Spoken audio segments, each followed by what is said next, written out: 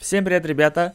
5 безумий мы уже совершили сами. Это езда на данном колесе через весь штат, это прыжками через весь штат, это ходьбой через весь штат, это плавание через весь штат, и это самое такое классное, крутое видео, это похудеет ли Карл Джонсон, если пробежит через весь штат. Я решил на этом не останавливаться, и последний наш шестой грех, наше шестое безумие, это вприсить пройти через весь штат GTA SAN ANDREAS.